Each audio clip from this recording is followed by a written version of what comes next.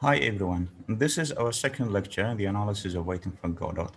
In the first lecture, we saw Estragon and Vladimir, and we saw that they were waiting on a country road with very rare environment, very kind of poor environment.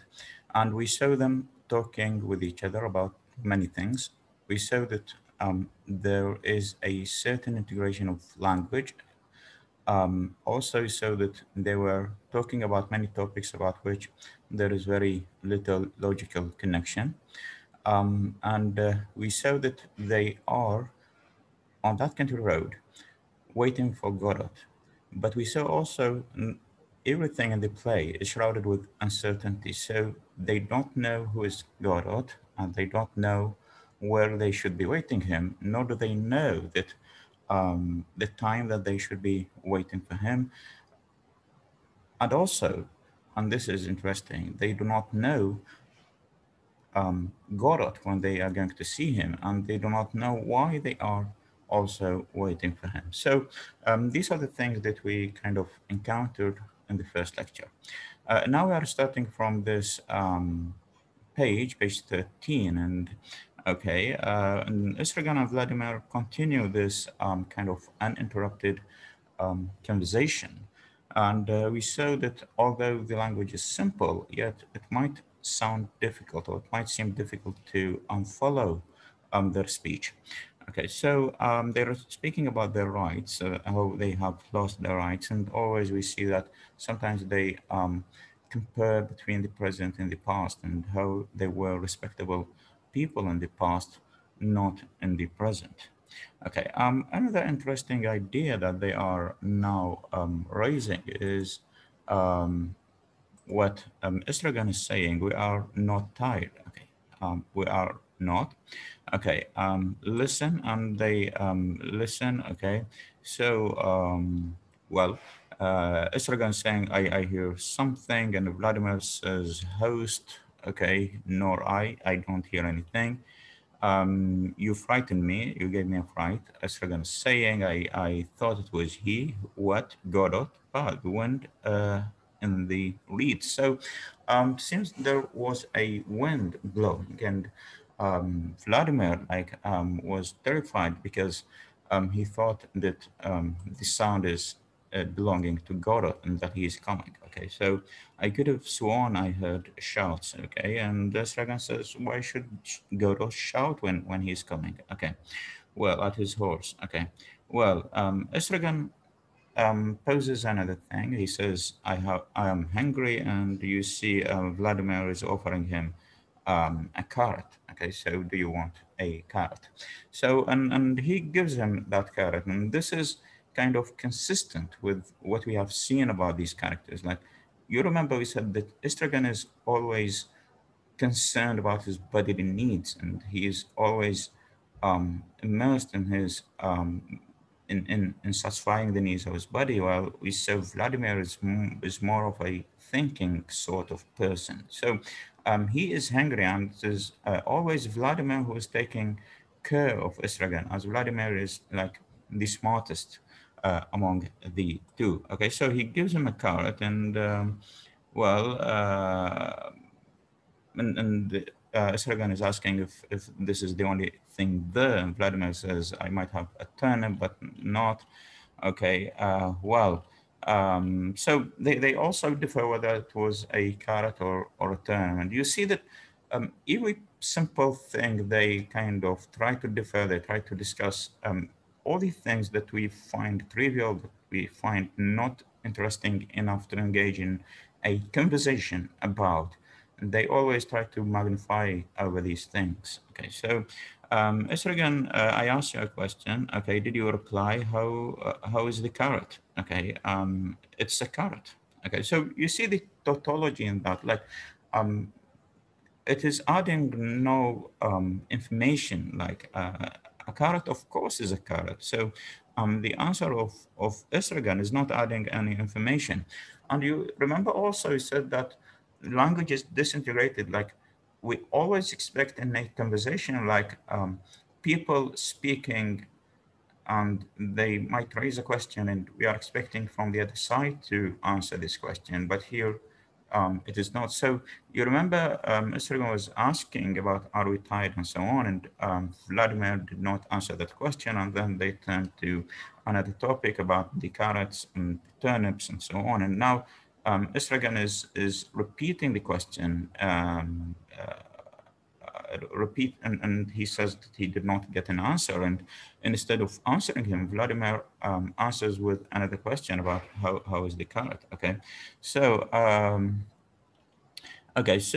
much better. And Isragan, I have forgotten. That's what annoys me. I'll never forget this card. Ah, yes, now I remember. Okay, so forgetting our remembrance is another thing that we are going to speak about later on. There's much in the play that about forgetting, because forgetting is related to memory, and memory is related to time, and time is related to waiting. So that's why it is very much relevant in the play. Okay, so Vladimir, well, we are not tied. So you see, he returns to the same question. Okay, I don't hear a word that you are saying. I'm asking you if we are tied. Tied? Tie it. Okay, what do you mean by tied? Down. We are tied down. Okay, so, but to whom? By whom? To your man, to Godot. So, to tie to Godot, what an idea, no question of it. Okay, for the moment. So, this is a very significant idea, the idea that they are being tied. And um, later on, we are going to see somebody else who is tied, and that one is Lucky, who is tied by a rope to that is caught by Pozzo. And we are going to see that people are tied sometimes with a material rope, literally tied like Lucky, and sometimes they are tied with an immaterial rope. They are psychologically tied, that's to say. So um, um, the idea of being tied is also related to the idea of freedom. And this is something that is related to existentialism, as we are going to see. So the question, are we tied, is very significant. Vladimir, instead of dismissing the question, he kind of welcomes it as kind of a brilliant idea. Okay. His name is Godot. Okay. I think so.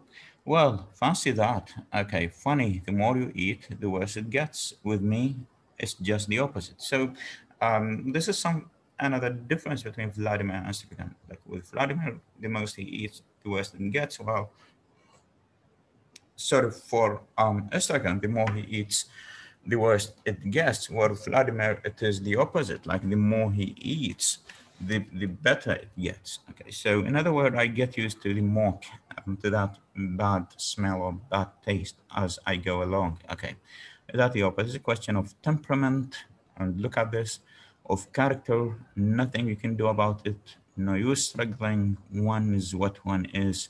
No use struggling. The essential does not change. Okay, this is superficially a conversation or an exchange that has very little meaning, but in fact, it's very relevant to the overall idea of the play. Like um, when they are saying there's nothing you can do about it, they are expressing a certain view about human nature. Like you have an essential nature, and that nature does not change. Like it is born with you, and it dies with you. Okay, there's nothing you can do about it. There's nothing you can change about it. Okay, and this is also the same idea. One is what one is. Okay, so this kind of your nature. It's not your action. So and because nature is something essential, and because nature is something that is born with us, there's no way to change it. Okay, so this is a view that's called the essential to view, and it is in contrast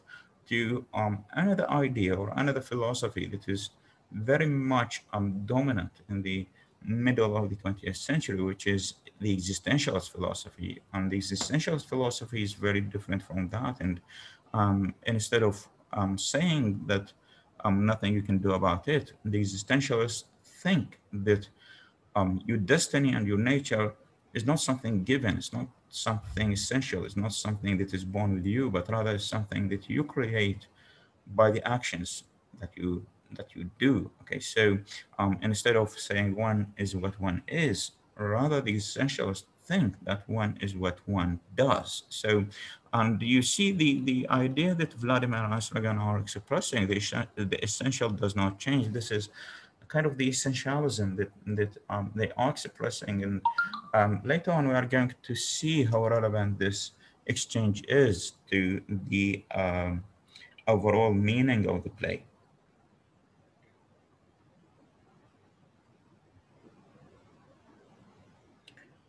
Okay, so uh, at this point of the play, we have an important interruption happening while Vladimir and Stragan are speaking with each other.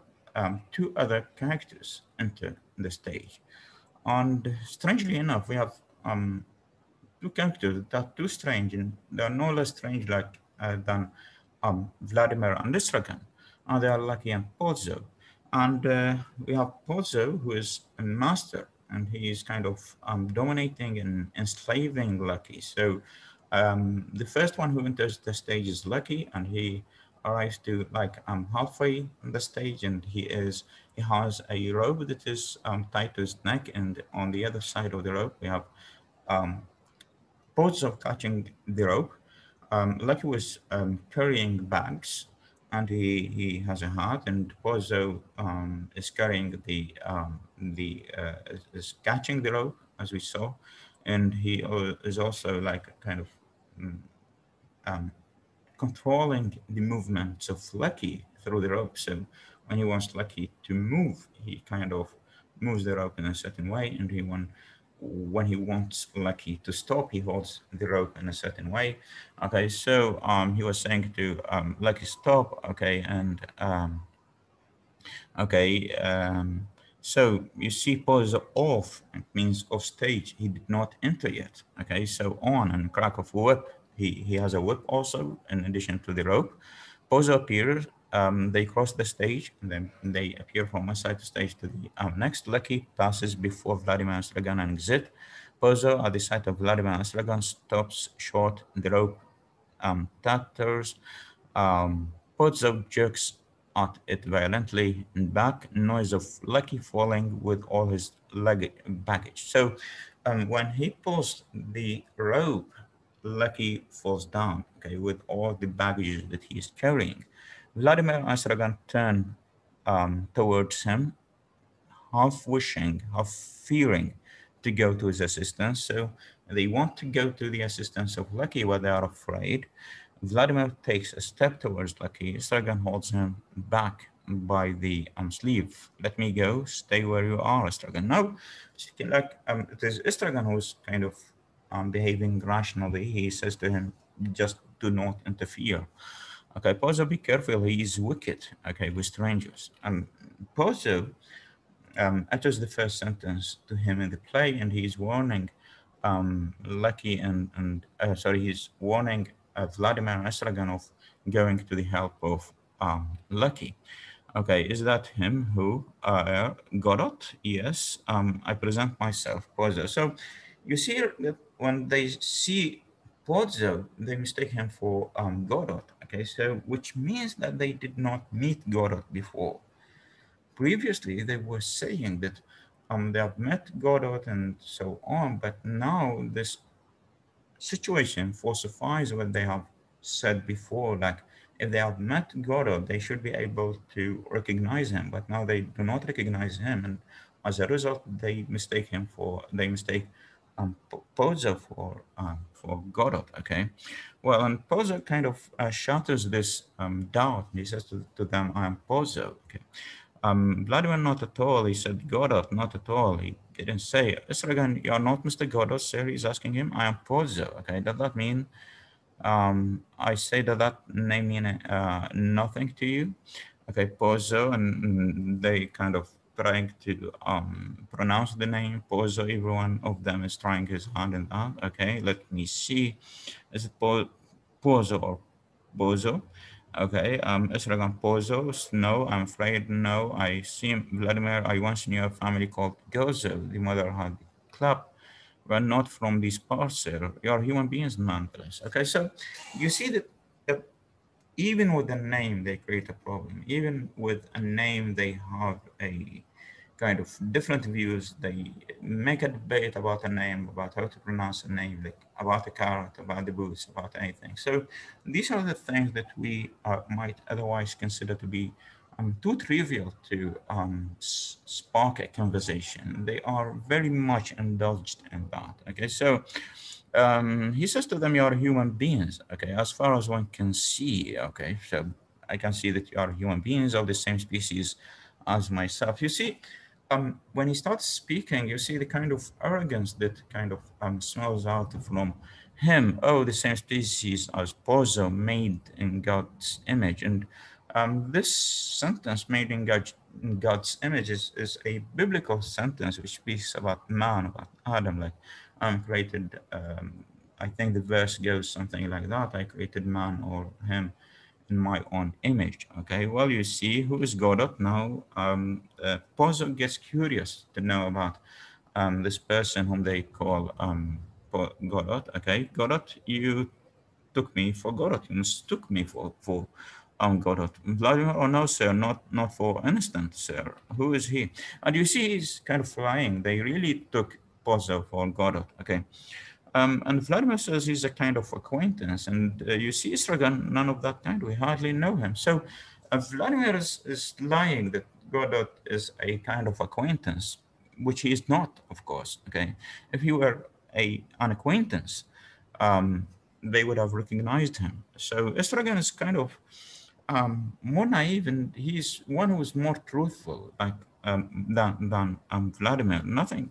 We do not know him, he says. And Vladimir, true, we don't know him very well, but all the same, I wouldn't even know him if I saw him. So you see that the kind of uncertainty that kind of clouds everything they are saying in the play. Like, previously, they were saying that they were meeting Godot, and now they are saying they, especially Estragan, we said, was saying that I wouldn't even know him when I see him. Okay, and always when we want the truth, we should be listening to Estragan rather than Vladimir.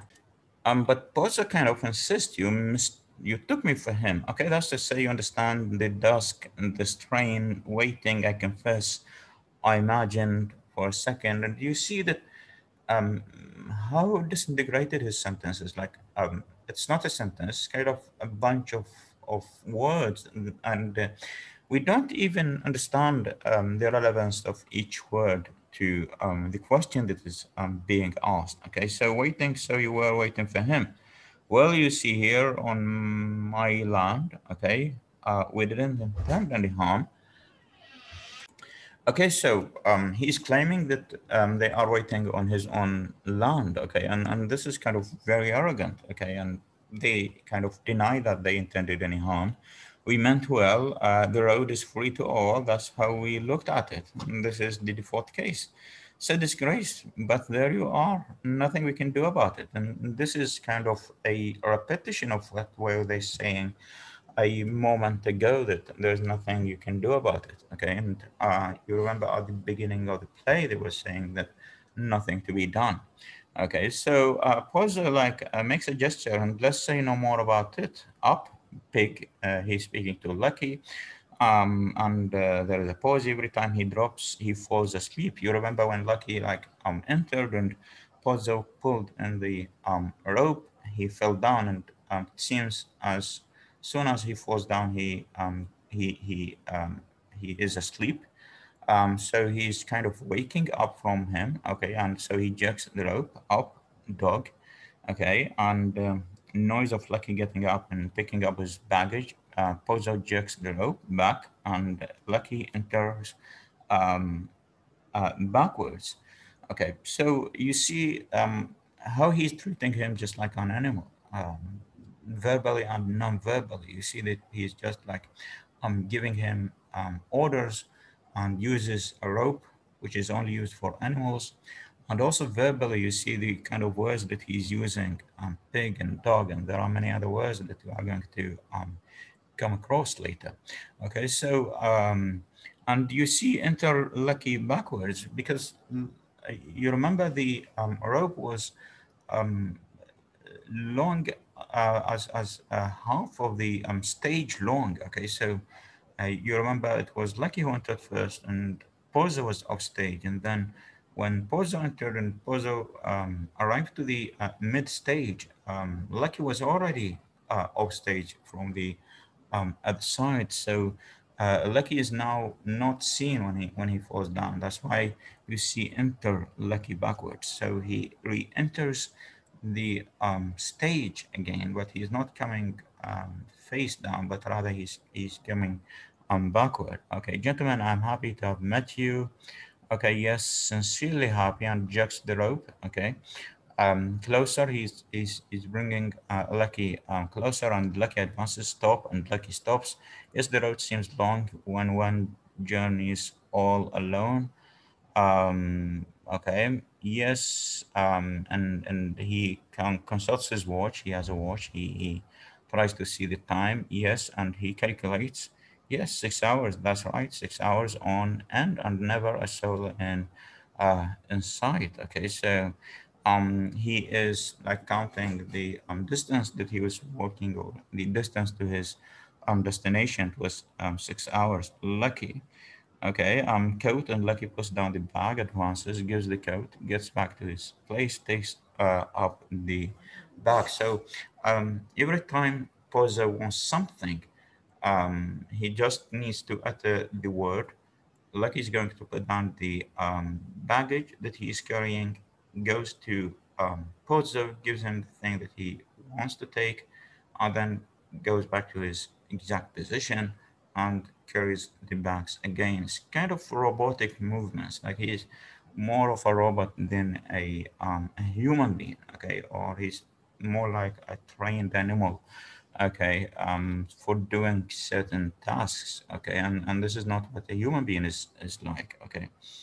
Okay, so he goes on, and he also asks him for the whip, and Lucky advances, stops, and poses, snatches the whip from his mouth. Lucky goes back to his place. Also, he gives him the whip, with which he might be beating him. Okay.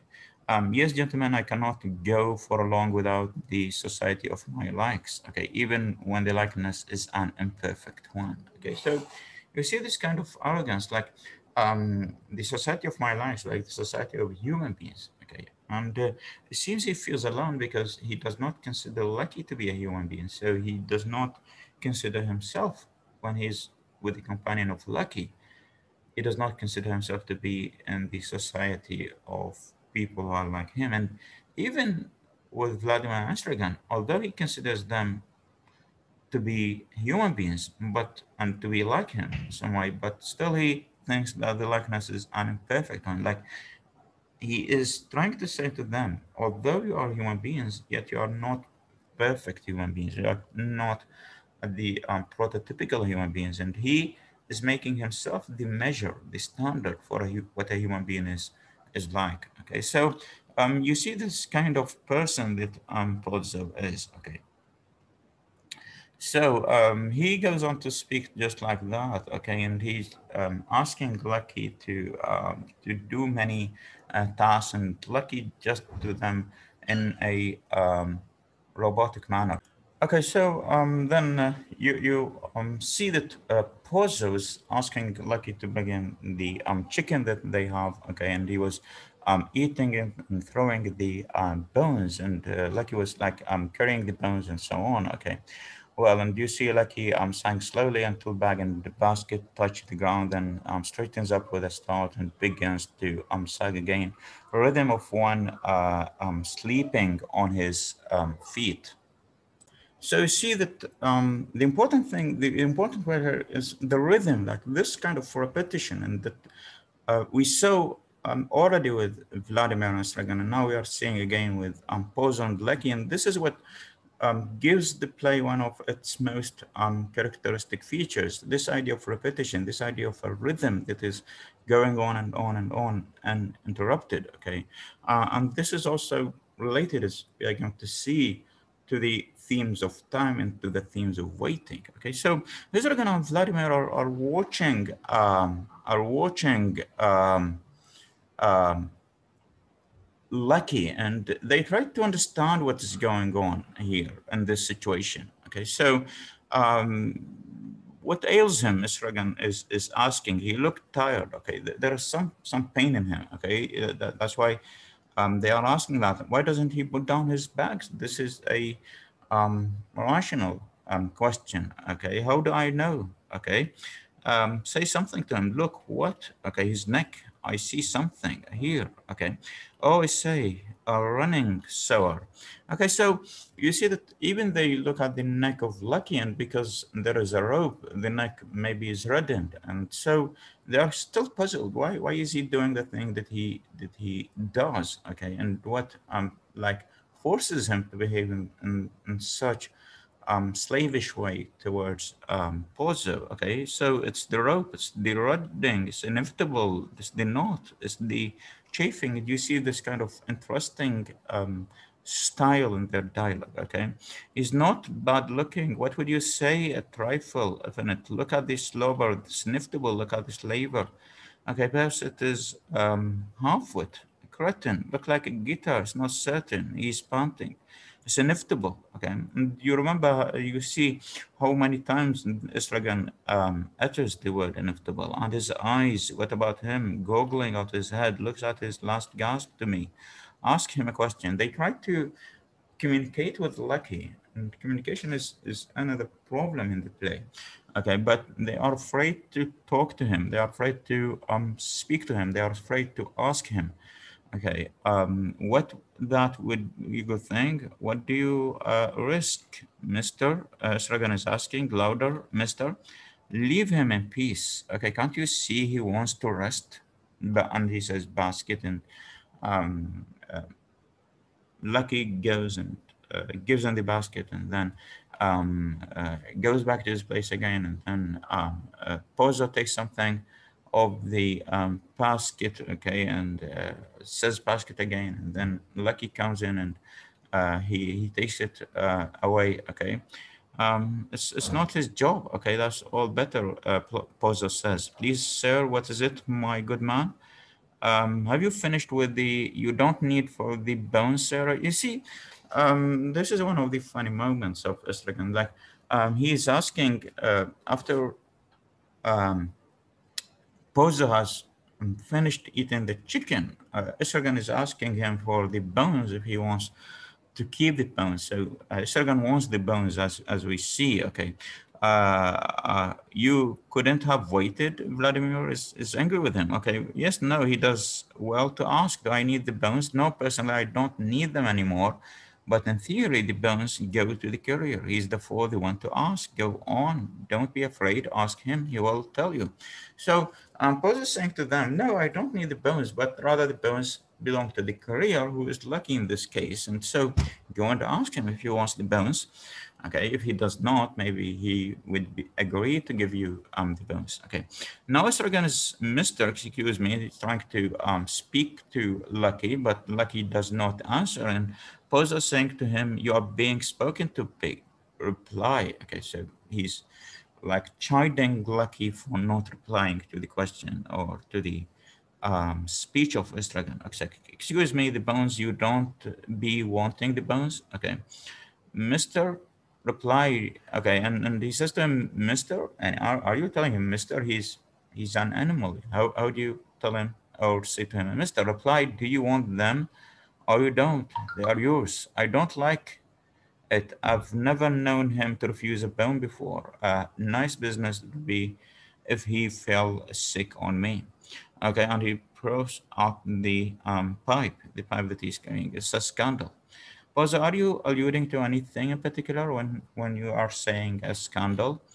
Okay, to treat a man like that, I think that no, a human being, no, is a scandal. So, um, Vladimir is making a moral point, like he's a human being. How do you treat him like that? So it's a scandal to treat a human being like that. And Esragan agrees, it's just a disgrace. Okay, Pozov becomes angry. Okay, you are severe.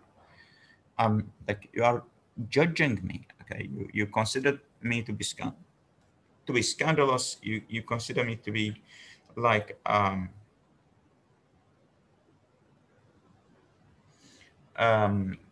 you consider that's to say, um, consider me to be scandalous, to be disgraceful, and so on. You're severe. You do not understand the situation. He's saying, what age are you? If it's not a rude question, 60, 70. Okay, what age would you say he was? 11. And like, um, this is one of the things that makes us uncertain about everything that these two characters are saying. So one's age, one of their age cannot be 11 anyway. Okay, I'm pertinent. Thank you for your society. Unless I smoke another pipe before I go. So it seems he is like preparing to go. Okay, and he is like offering them to smoke with him with his pipe and so on. That's better. Let's go so soon. One moment, okay. Stool. He's asking Lucky to bring the stool more there. Okay, let's go. Vladimir is saying, I hope I'm not driving you away. Wait a little longer. You'll never regret it. We are in no hurry.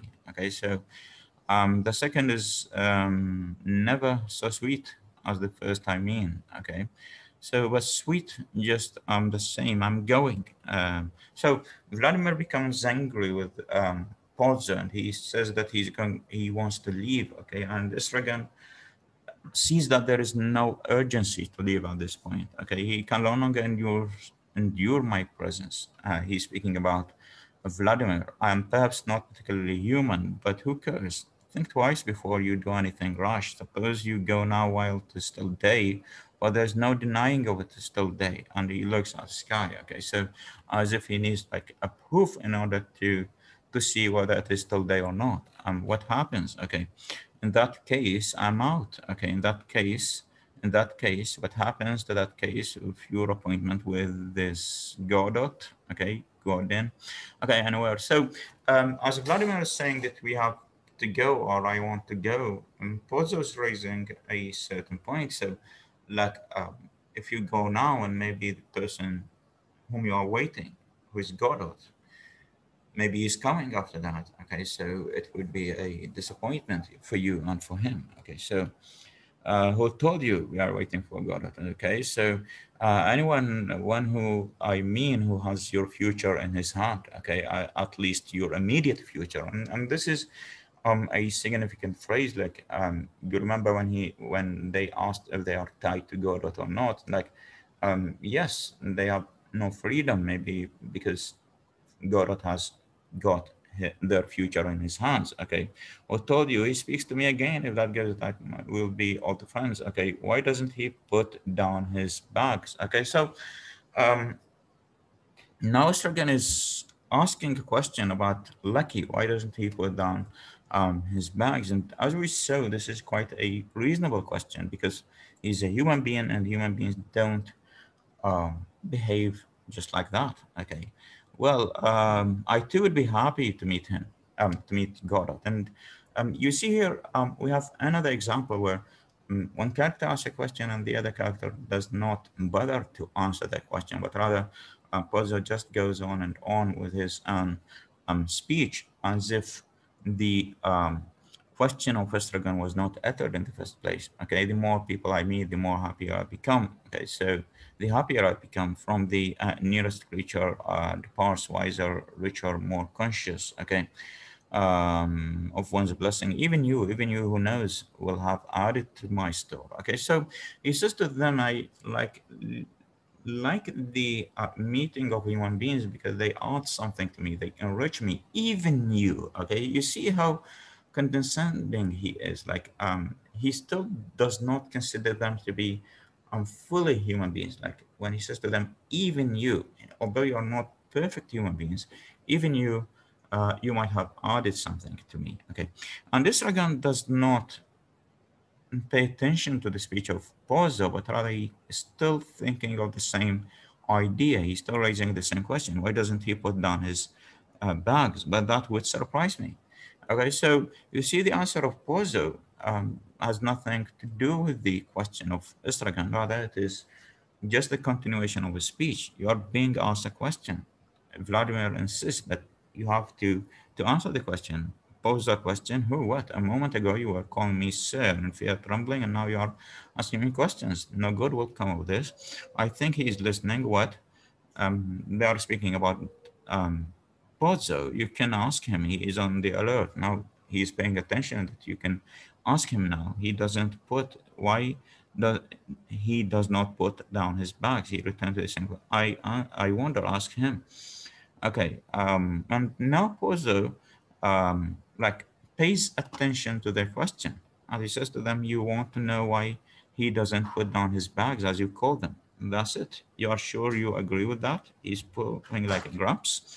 Okay. The answer to this, but stay still. I beg of you. You are making me nervous. Okay. So he still, you see, did not answer the question.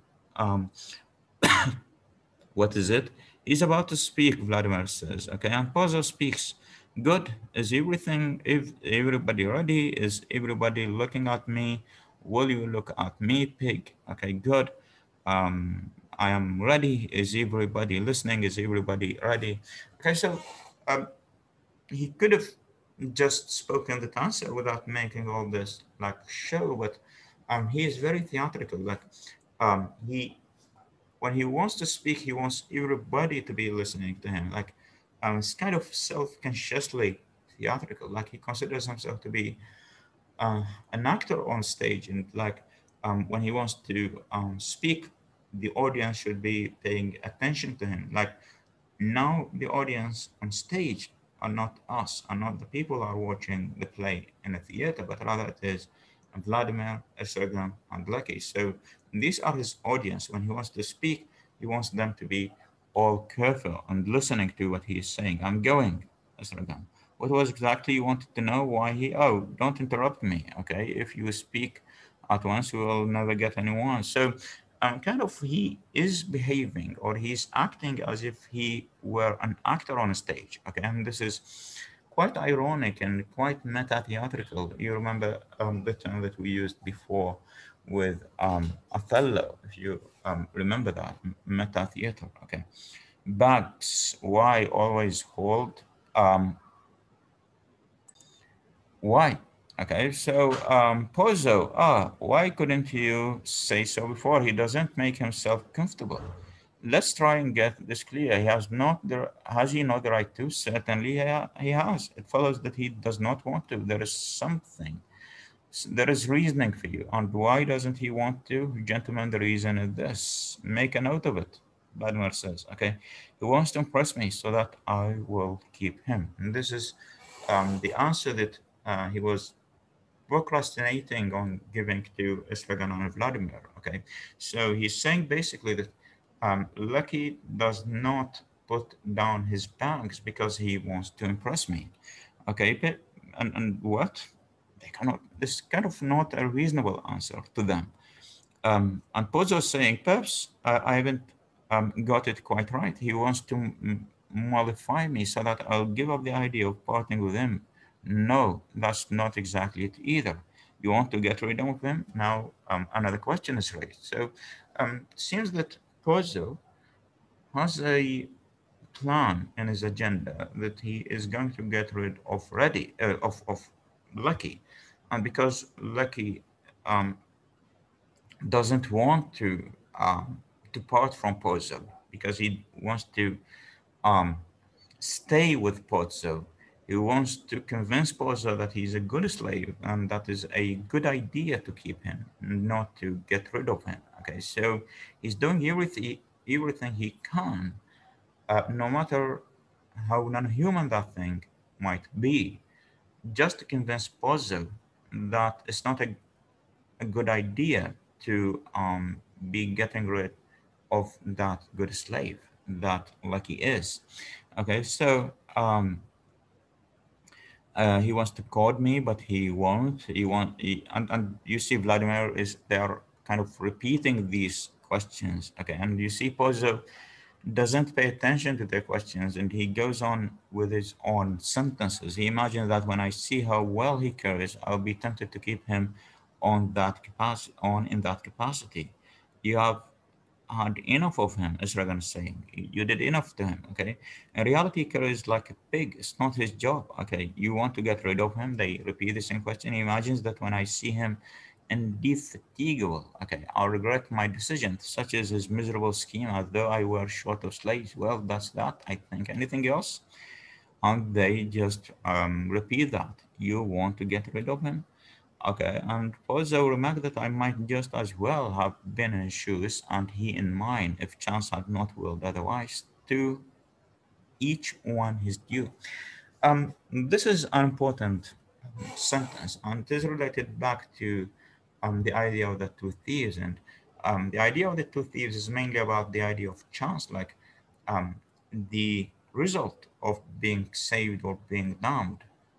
According to the story of the two thieves, is not based on your actions. Like um, we expect that our results, our destinies are based on our actions, but in fact they are not. Okay, according to the story, like just in the last moment, both of the thieves were down, but in the last moment something happened, and one of the thieves was saved, and the other was damned by chance. So here he is saying quite the same thing, like, and now I'm the master and I'm lucky as the slave. It could have been otherwise. It's just a matter of chance, like, and now that I'm the master and he is the slave. So things are not based on rational reasons why something is the way it is, but rather it is all based on chance. It is kind of random, it's chaotic. It's like not based on certain reasons, but rather it's just random. Everything could have been otherwise,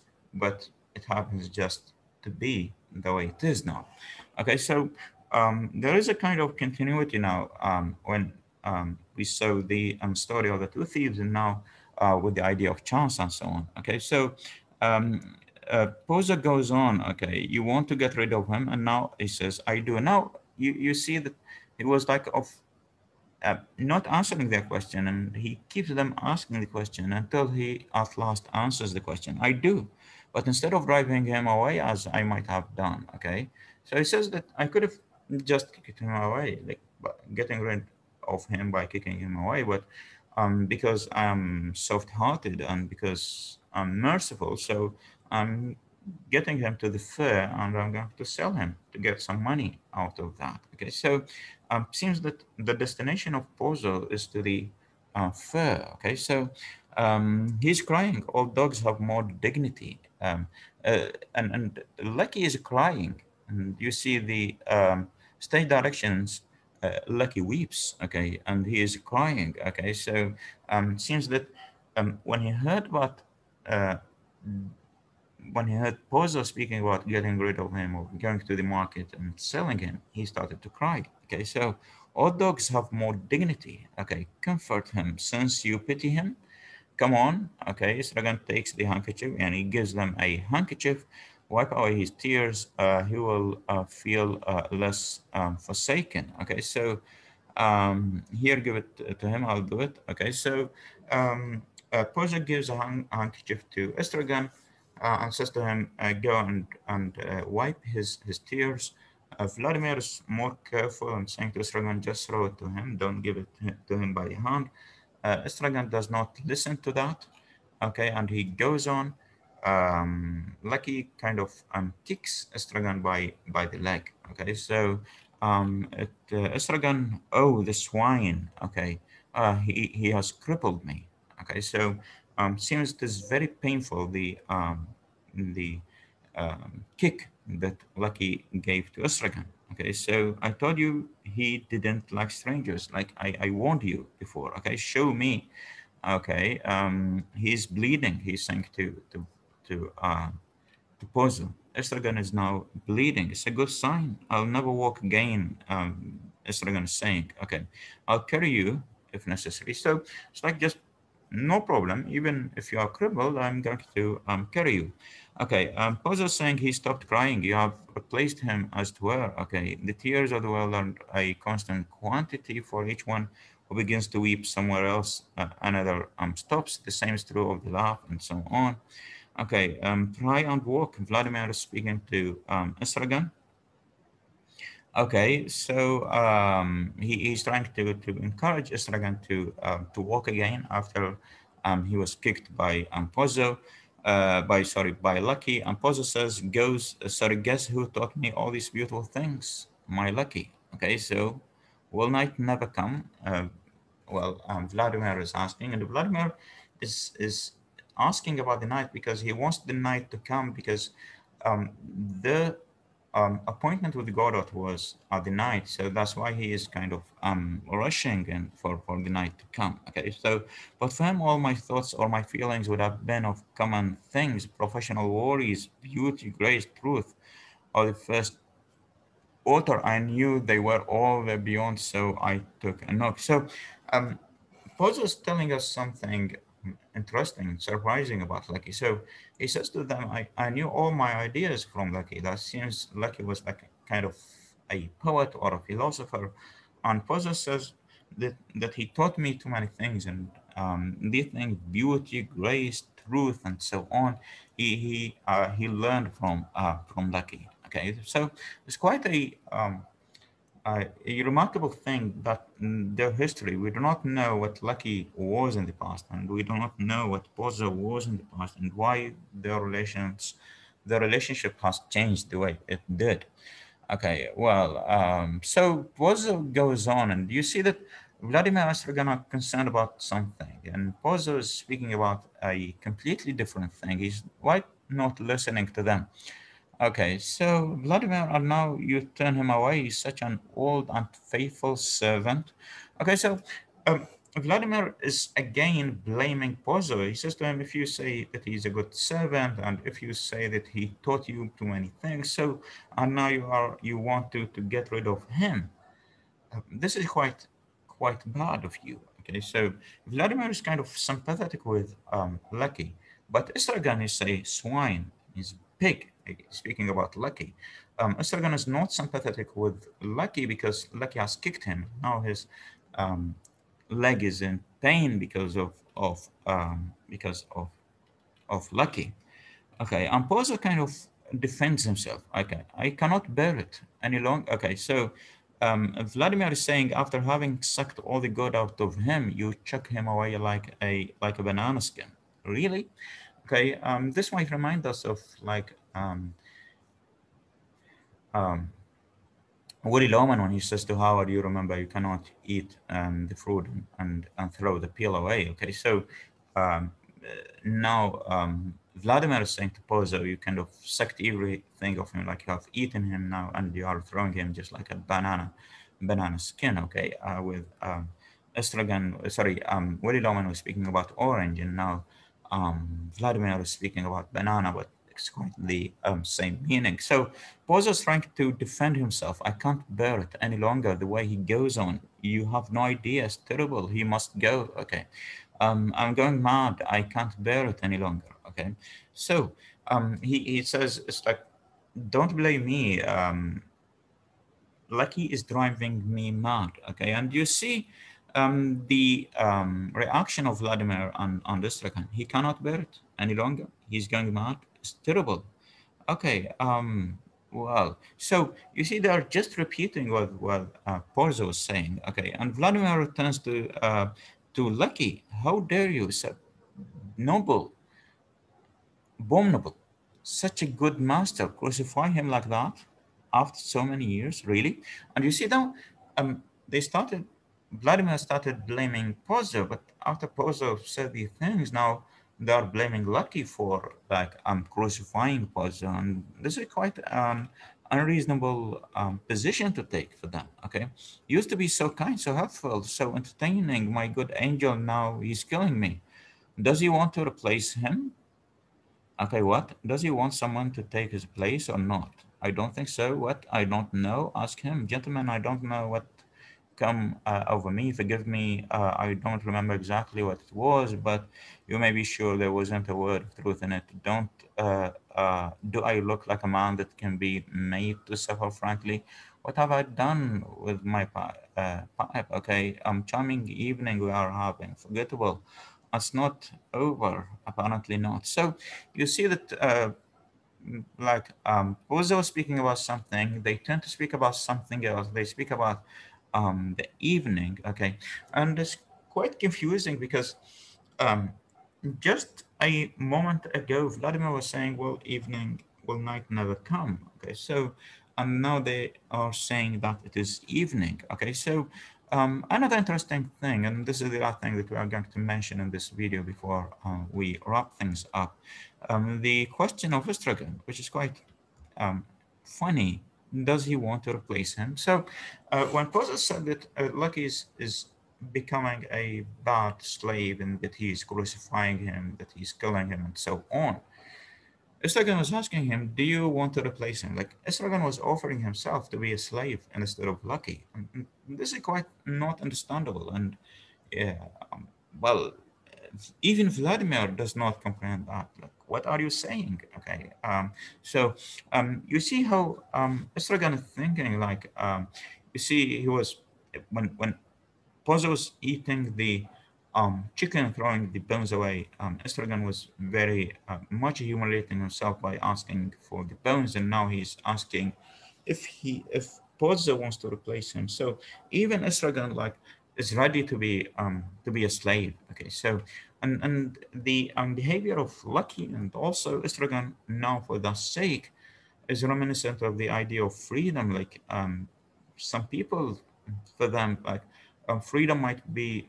We always think of freedom to be a good thing, but for some people, it might be not good. Okay, so that's why they are looking for a master to dominate them. Like we are expecting Lucky to be happy that Pozo is going to get rid of him. He might like be um, liberated, being free from his master, being not a slave no more. Okay, but instead of that, instead of being happy, he weeps, he's crying. Okay, now Estragon, who is basically a free man, he wants to replace Lucky and be and become the slave for Pozo. Okay, so these are the points that I wanted to shed light on for the moment. Okay, and this is our, as I said, second video for the analysis of waiting for Godot. Try to um, connect the ideas that you are learning about existentialism. Try to see the relevance of these ideas to text, to the points that have been raised in the text of the play. And thank you very much. And we are going to discuss all these things in the lecture, in the Zoom lecture. So until then, have a good time.